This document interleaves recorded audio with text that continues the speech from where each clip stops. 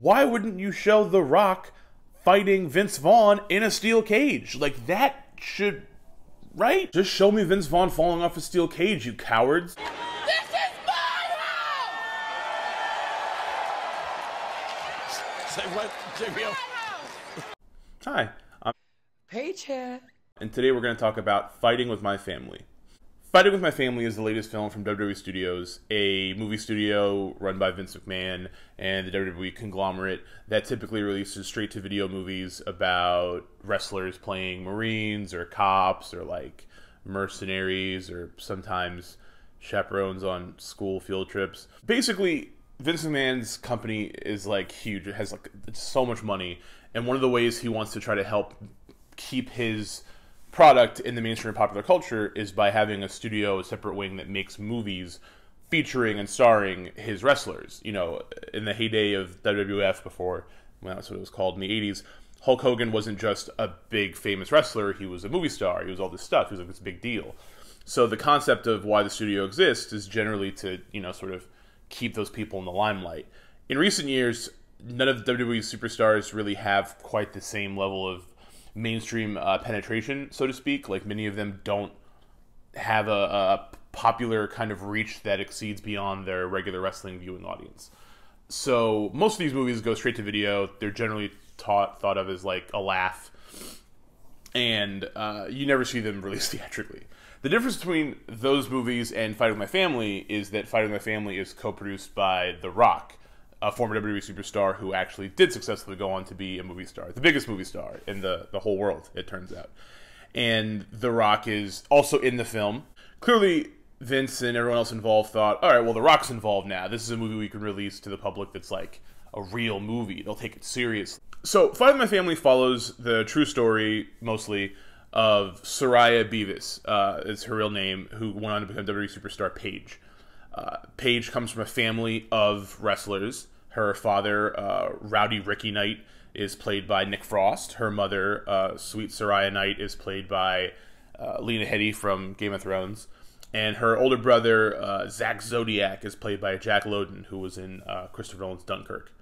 The movie mostly is concerned about the relationship between this tight-knit family of wrestlers. You know, it shows what it's like growing up with people in the business.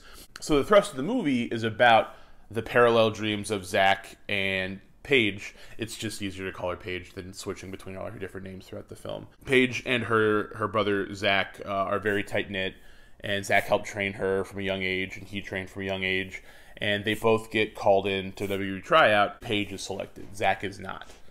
Zach has a kid on the way. He has to stay in Norwich, England, and figure out how to make his life work now, knowing that he's, you know, doesn't fit. He's not going to make it.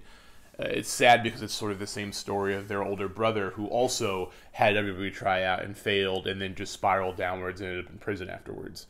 So Paige is then removed from her familial unit, sent to Florida to train to be a WWE superstar, and then the film follows her ascent from, you know, tryout acceptance to eventually becoming WWE Divas Champion. Anyone that knows me knows I'm a huge wrestling fan. As much as I love films, and obviously this is a film channel, I grew up on wrestling. I've watched wrestling on and off my entire life. I watched tons of different kinds of wrestling. I've got, you know, I have friends who are wrestlers. Like, I'm big into pro wrestling. I love it. I love it to death. But I sort of feel like this is one of those movies where if you actually like pro wrestling and then you watch it, you're going to enjoy the film considerably less than the average film goer who might just be watching it as like a romp, like just like an average family comedy or what have you. If you've ever actually watched wrestling or you know the product at all, it's very strange how many different things they changed, and many of those things are changed for clarity's sake, obviously, but some of them are changed in a way that's just confusing if you actually know her real life. A big part of that is that WWE produces documentaries and films and things that clearly show that like wrestling is fake. You know, it's predetermined, it's not real, quote unquote. But when you watch them, they always sort of break kayfabe in this like halfway thing. If you watch the reality TV show Total Divas, a show that Paige was a cast member on, you know that the stories are scripted and that they're all performers and they're playing characters and they're telling stories. But it never gets too deep into the minutia of how that process works, because they expect people that watch Monday Night Raw to also watch Total Divas. And if they show you every little trick in the book about the way things work and all the, how the sausage is made, watching Raw is just a lot weirder if they acknowledge those things. Fight With My Family is very similar in that it takes the basic broad strokes of what the average person knows about how pro wrestling works, the idea that it's scripted, that people play characters, that they have to cut promos, and the matches are all involve cooperation to tell a story. But it makes those things as like flat and like simple as possible, so it feels, it's reductive, but on purpose. It's reductive so that that stuff doesn't cloud the emotional arc of the movie. It's so that the audience doesn't get trapped up in figuring out like how do holds work, what is a receipt, that type of stuff, and more just focusing on, oh, this is Paige, this is her story, she's in Florida, she's away from her family, how is she feeling? It makes sense. I totally get it from a storytelling perspective, but as a wrestling fan, as someone that knows a lot of the real stuff of her story, it's distracting. Every other scene, I was finding myself going, okay, who is that supposed to be?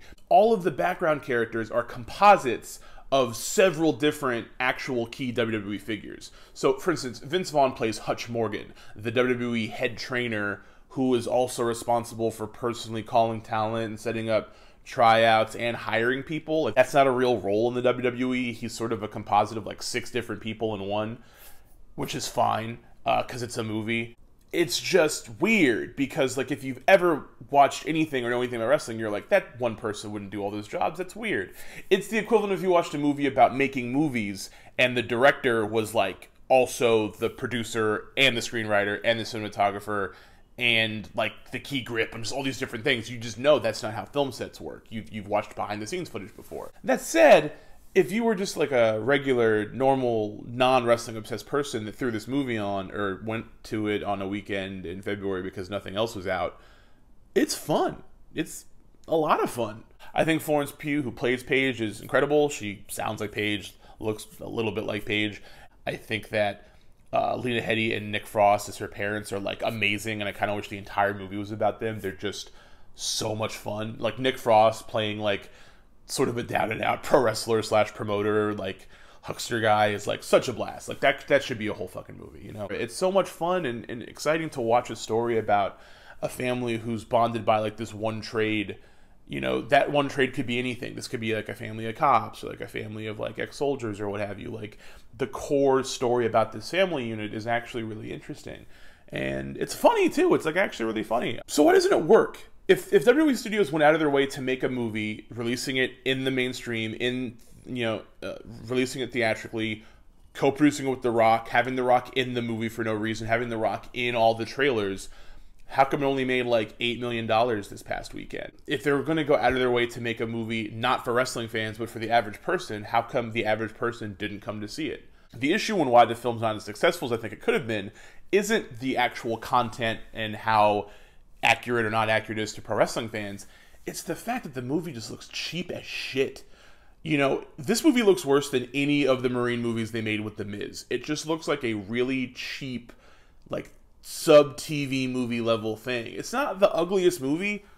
Stephen Merchant isn't, like, a great visual stylist. I don't think that's a surprise to anybody. But, man, it looks like SNL has digital shorts that look more cinematic than this movie. I think that chintziness can really be felt in the trailer that they play constantly on television. And I think the average person who's turned off by wrestling would see that and just go, I'm not going to watch that. That looks like some cheap wrestling thing. I think if they had made more of an effort to make the movie visually appealing, making it look more competent, more striking, just more, like, engaging, I mean, like, people watch Glow. A lot of people watch Glow on Netflix that don't like wrestling, because Glow looks like a fun show. It looks like an interesting thing. It looks nice. I think that's the biggest mistake they made. I think this is a good step in the right direction for WWE Studios to make more movies that you can go see in theaters and aren't like jokes on demand or Blu-ray or whatever. But I still think that the movie itself is just too far removed from like looking like a movie anyone would want to keep their eyes on for more than like an hour. With my family, I think it's a fun movie. I think you should see it probably on home video. I don't know that you should really leave the house for this one. But it's interesting and it's exciting and somehow manages to end on a really bright, fun note and not have to go into the fact that the end of Paige's career was depressing and she's injured and can't wrestle anymore and had a bunch of her nudes leaked and people treated her like trash. And yeah, So, yay for happy endings. That's it for this week, folks. Hope you guys enjoyed the video. See you next week.